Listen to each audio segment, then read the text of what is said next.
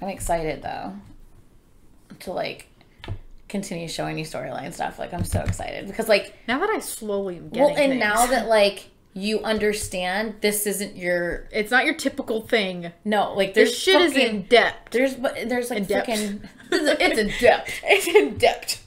But now that you realize that there's like kind of like a fantasy element to it, like this isn't your standard, like there's also more to it. Like there's like a whole like sci-fi element to it in a way, like which the nerd in me loves. Yeah, absolutely. Yeah. Okay. So let's do this. Hey guys, welcome back to Say What Reacts.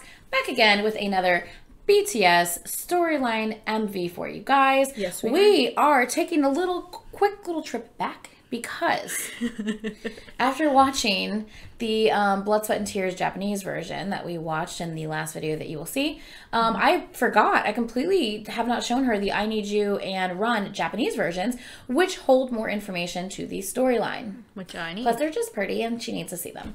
I think they're more like performance video based, to be honest. But I remember there being little things in it. So I still want you to see them. So we're going to do that. This is going to have to be loaded onto Patreon, guys, because they're both Japanese versions.